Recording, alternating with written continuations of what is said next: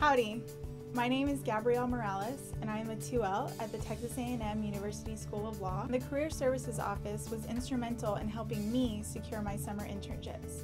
My 1L summer, I was selected to be a judicial intern at the Supreme Court of Texas in Justice Guzman's chambers. And the Career Services Office was instrumental in helping me draft my resume, my cover letter, and also being there to answer any questions that I had during my internship. This summer, I will be with USAA in the Corporate Regulatory Office in San Antonio, Texas, and I will also be in the Criminal Prosecutions Division of the Attorney General's Office in Austin, Texas.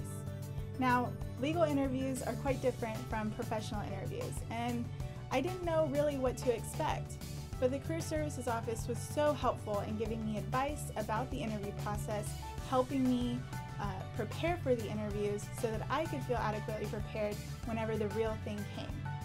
In law school, we are learning different tools to use in our future legal careers, and the Career Services Office is a tool that you have the moment you walk in the door and after graduation.